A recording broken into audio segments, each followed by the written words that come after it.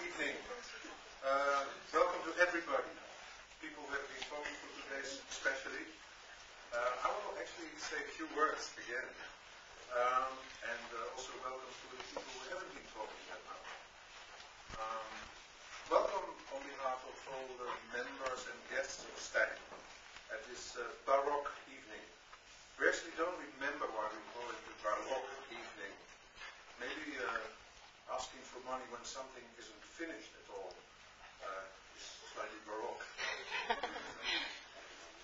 Stein, there's much to say about the place. It's mainly an artist-run and a place for artists. And so we are rather unorganized towards talking too much. And we're not that experienced also, which is a big problem sometimes. But we will not speak about problems today. But one of the things we deal with is the fact that there's a difference between technology and instruments. Quite often, this is just a synonym for each other.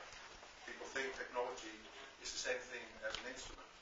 You can give artists access to technology, like this. The technology is an abstract thing that is okay for everybody. Most of the people that come here have some reason to think that that's not true at all. That technology is a morality. That a TV screen always tells you some message and it's very hard to discard. That an instrument that is made with that technology will also always convey that message a little bit, unless you really manage to convey it or in a completely different way, or even hit the screen, break it, or you have to be pretty radical. So a lot of research is being done by engineers together with the artists to develop personal instruments. Also to go very deep into the chips. If we could, we would love to design chips with our own backdoors in it. And our own crypto sphere and not somebody else's. But it's not just that paranoia thing. It's just, a chip that really does work for you as an artist. I mean, just looking at today's meeting, it was interesting to see how the microphone wasn't used well at all. Sometimes people were talking in it, and the sound wasn't even on. Anyway, I just checked the internet site, and it came out so slow. I mean, that's nothing to do with music. Theater, you don't want me to even talk.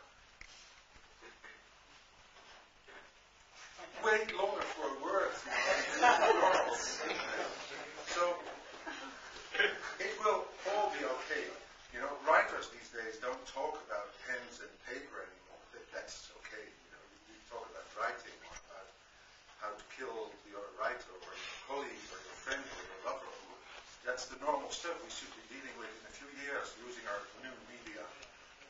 And but the point is that at the moment we really believe that some progress is made, mainly also because machines have become very small and portable, that you can indeed carry a little computer in your pocket and even use it to make music with it.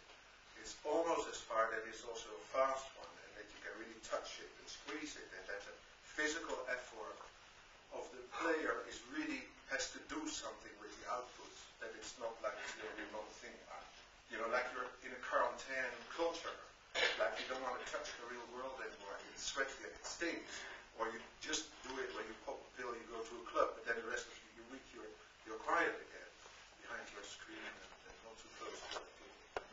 Anyway, there's no screen here tonight. I'm very happy to announce 4 pieces.